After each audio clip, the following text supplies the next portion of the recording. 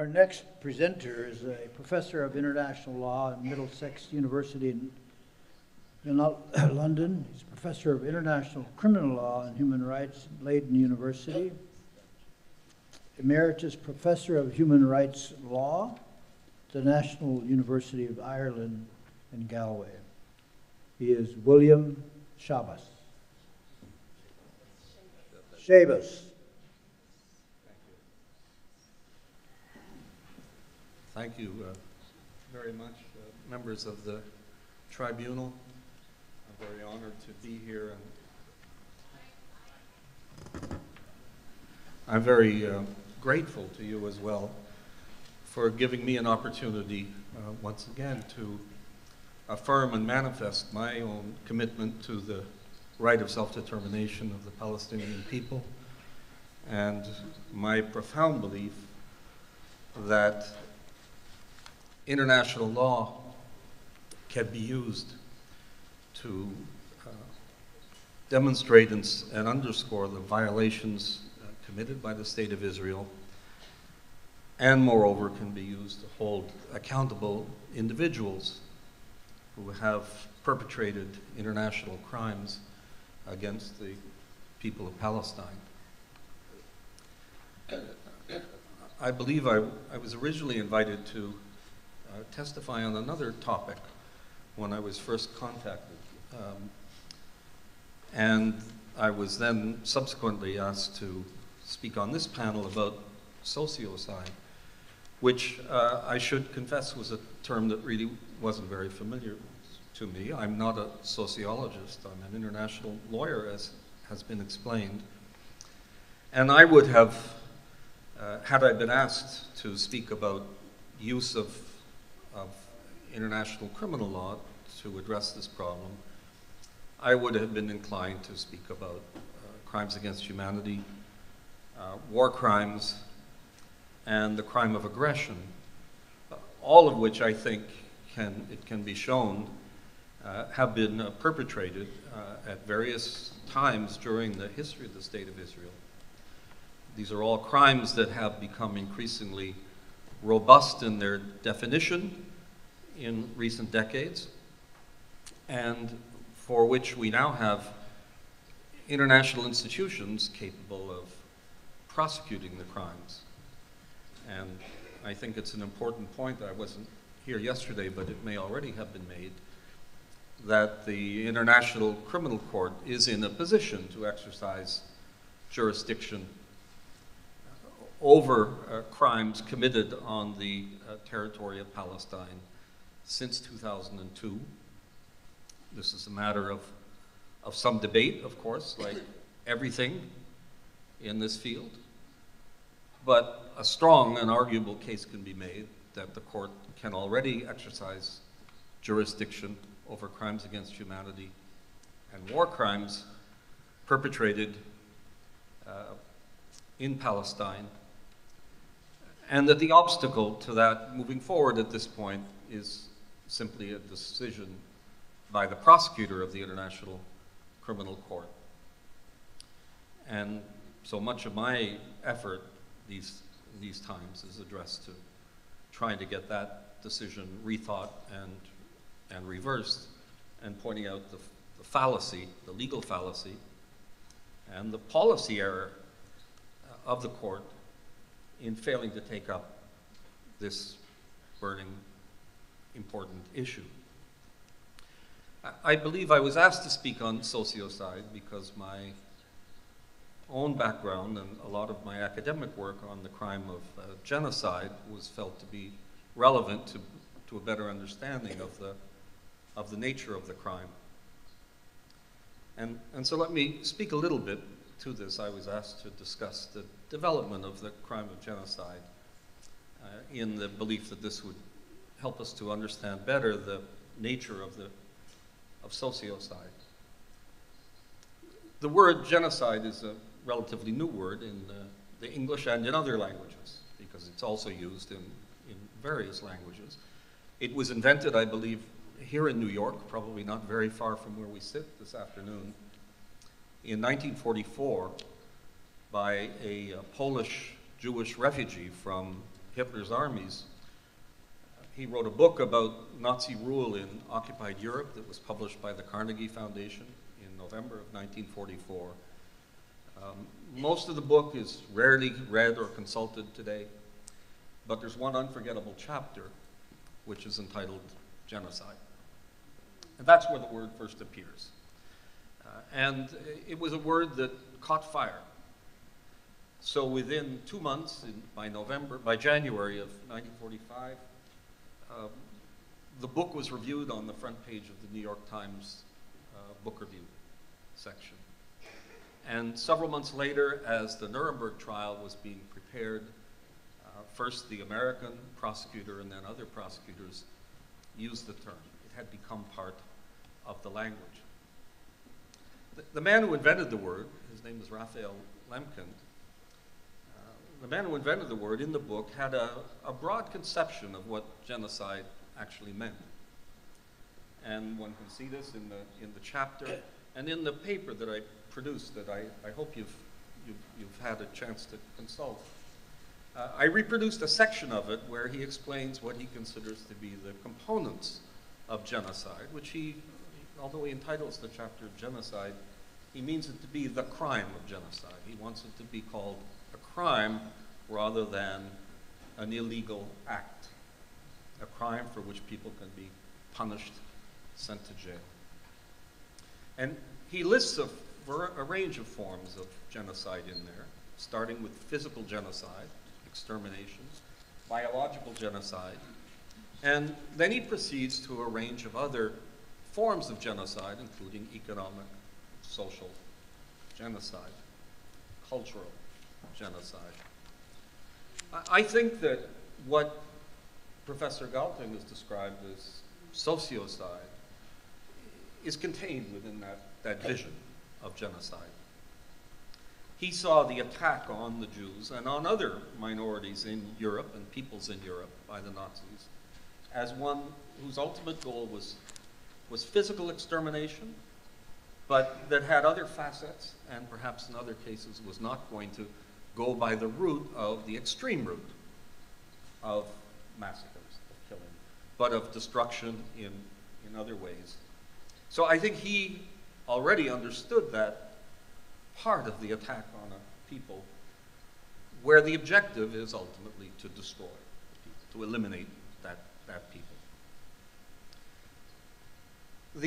The word, of course, caught on and then went to the next level, which was always part of Lemkin's agenda, which was an international codification.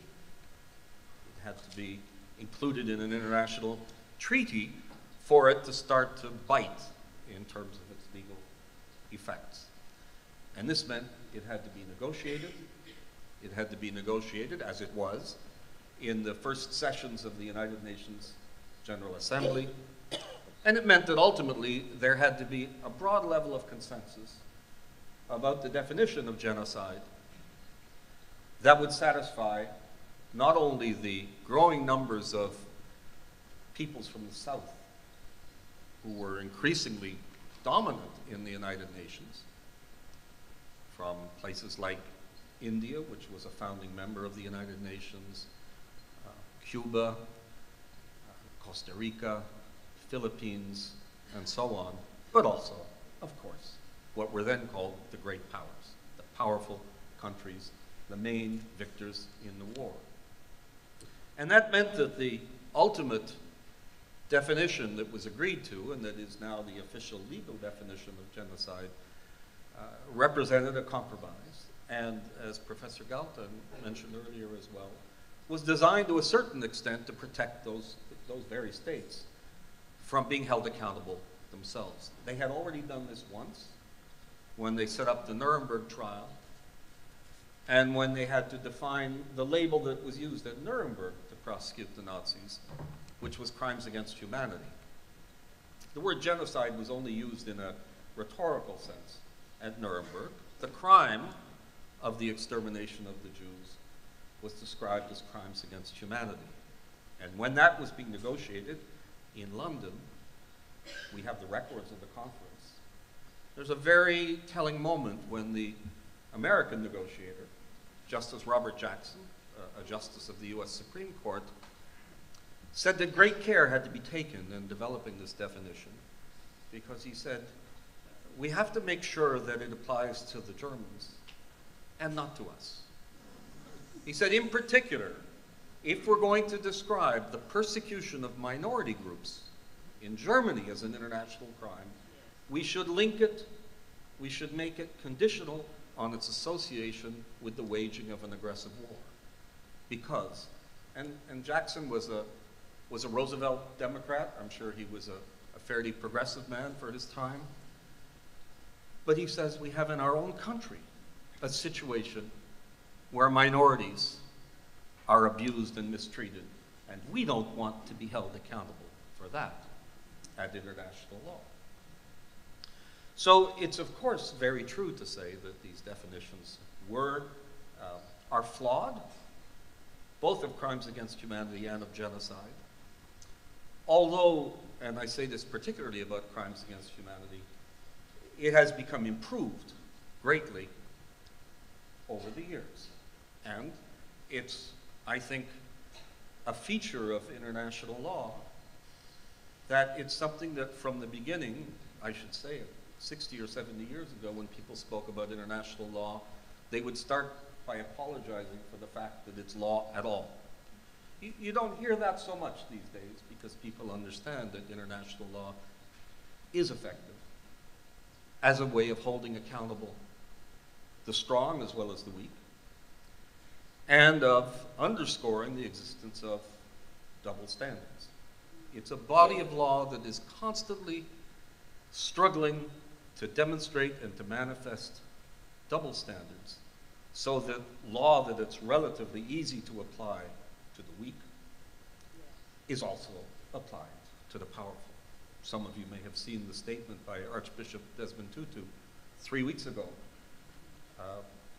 complaining about the fact that the International Criminal Court focuses entirely on Africa and fails to address the man, well, he would like to see in the dock, Tony Blair. Actually, my favorite would be Netanyahu in the dock at the International Criminal Court. Right. So I say this because I know I was preceded by a speaker who was a little critical of international law or international lawyers. And I acknowledge that there are limits to what we do. I know that I'm speaking before a body that's called a tribunal. So if we were just applying sociology, this should be the Russell Symposium or the Russell Conference. It's a tribunal, and I would urge you not to lose sight entirely of the law and the legal significance. I'm confident that sociocide has to be injected into the debate, and the nature of it that it's described so well by Professor Galton has to inform the discussion and ultimately a report that will result from these sessions. It might be useful to remind people that sociocide was very much a part of the original vision of genocide of the man who invented the term, Raphael Lemkin. I think it would also be very helpful to indicate that much, if not all, of what is contained in sociocide is now recognized as falling within the definition of crimes against humanity. I think this is, it's important that we not lose sight of this, because I think there's a danger that in using a new term, or in emphasizing a new term, it appears as if we're conceding the argument that the old terms don't apply. When I heard the chairs speaking about how sociocide applied to for example, the condition and the treatment, the historic treatment of Aboriginal peoples in the Americas, and I think elsewhere in the world, I thought, yes, sociocide, but also genocide. And I don't think you should, that anything should be said that suggests unease or anxiety about using that term. And when we talk about the treatment of Africans who were brought to the Americas as slaves. That is described as the crime against humanity of enslavement and of other crimes against humanity. And so I'm not sure it would be a positive development to suggest that we're giving that up, or that we feel that the existing terms are either not adequate or unsatisfactory or inapplicable. So I guess what I'm urging is that you find a way to marry these two notions, so that you enrich the debate with the notion of sociocide, but without implying that it's necessary to deal with the situation in the occupied territories. We already have much evidence that the existing international crimes address much of the worst that's happened. Yesterday, you heard a discussion of the advisory opinion of the International Court of Justice. We have the report of the commission that was presided over by Richard Goldstone. And let me remind you that although Goldstone, rather notoriously now, has appeared to backtrack on a part of the report, most of the report, and the worst of it, because the core of the report was about the campaign, not the behavior of individual soldiers in Gaza, but of the campaign of Israel to teach a lesson to the people of Gaza, learning from 2006, when it had taught a lesson to the people in Lebanon. And that point, from everything I've read of Richard Goldstone, is not retracted by him, and certainly none of the other three members of the commission have said anything to cast any doubt on their conclusions. So those arguments are made, and they're important, and the value of a body like the Russell Tribunal, amongst other things, is to insist on those things and to remind people of them and to make sure that they don't slip through our fingers. Thank you. Thank you, Mr. Schabas. I am going to take the co-chair liberty of asking the first question. At lunch today, I had the opportunity to speak with Craig Corey, who mentioned the idea of preemptive justice. And on this jury, we have a woman, Angela Davis, who has written a book about restorative justice.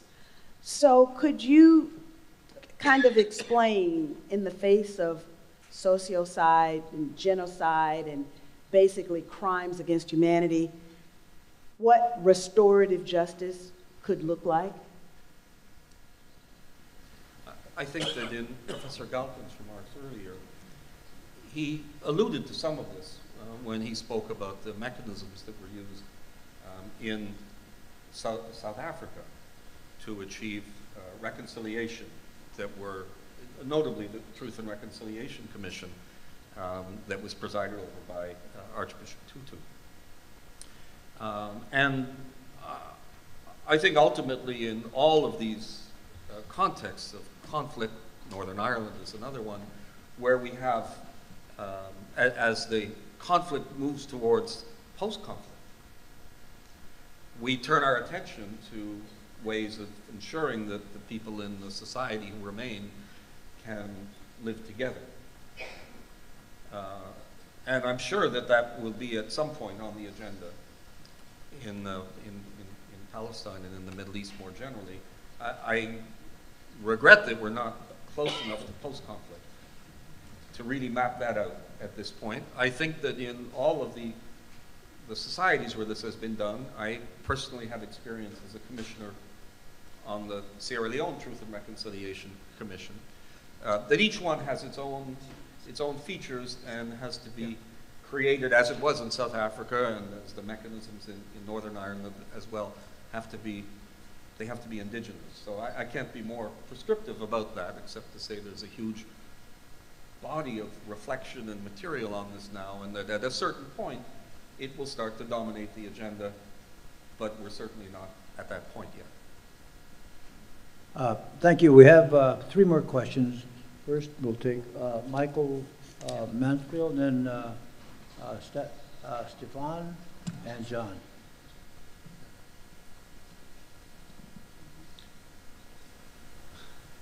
Okay, the question I want to ask is really stems from an experience I had at lunchtime.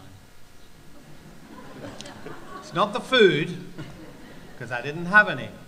I chose to sit in here, and there was a film showing Where Should Birds Fly? Now those of you who were in here would have been as shocked, even though I thought I knew what was going on, shocked as anybody could be about the appalling situation. And we've heard a lot about the appalling situation, but the film says it all. Farmers being shot at as I speak. Fishermen being sunk as I speak. Phosphorus burns from cast lead still taking their toll.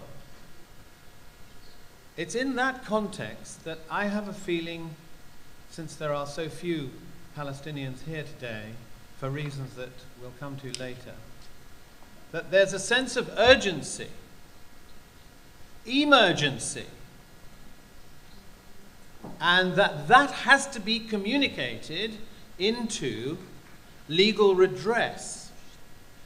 And I just want to give an example which is linked to everything that's being said. I'm involved in a campaign to make ecocide illegal, an international crime, the 5th international crime against the peace.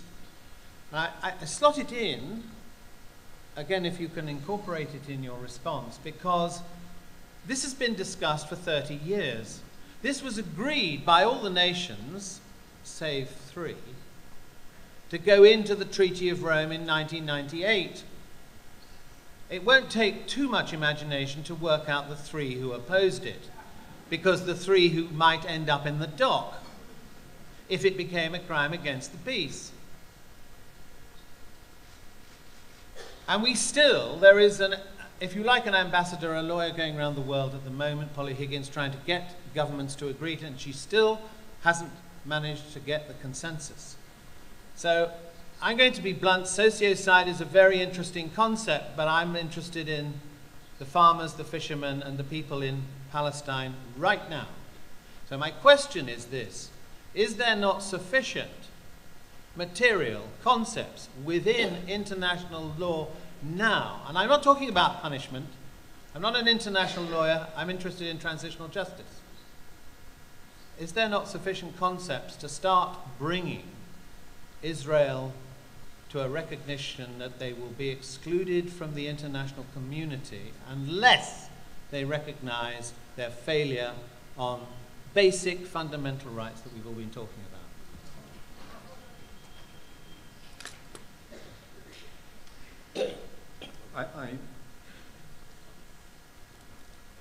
The issue, part of the issue that you're raising is about the definition and the incorporation of new crimes into an existing body of law. And I think that there are 2 things at work, actually, in international law. And I'm speaking now of the history of it over many, many decades. One is the attempt to codify new things. And the other is the use by judges of the existing law and stretching it to take into account progressive social developments and changing values.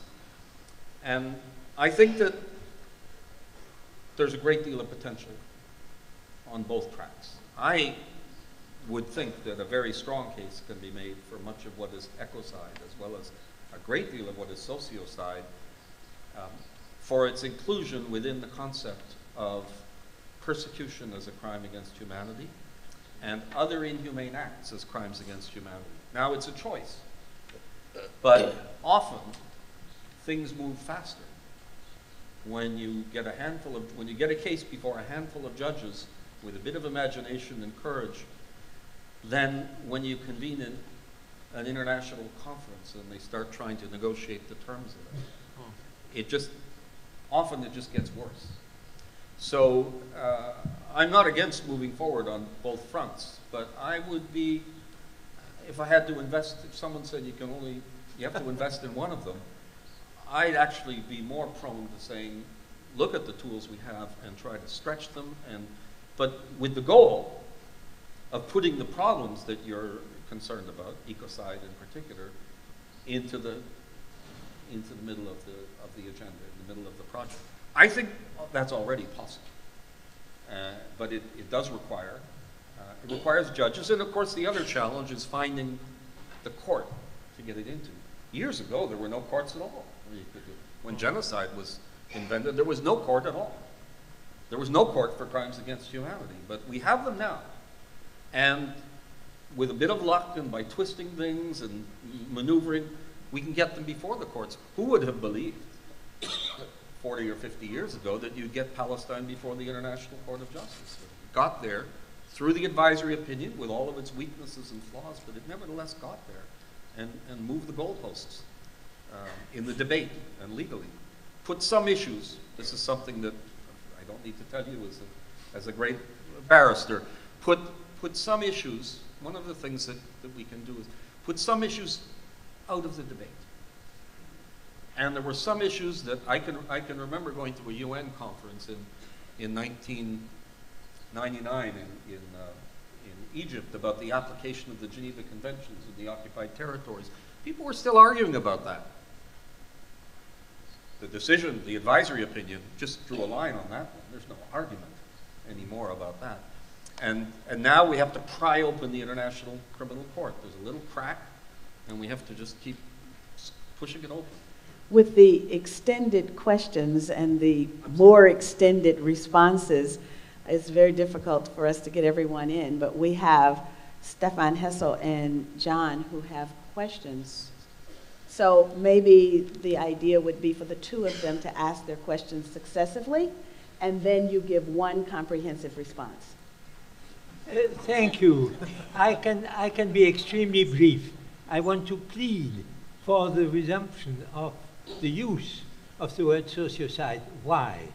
Because we know that what is at stake is more and more not only a large group of human beings, like in the case of genocide, or of animals, like in the case of ecocide, but what is in front of us is something that is being brought to existence by the action of another nation or another society.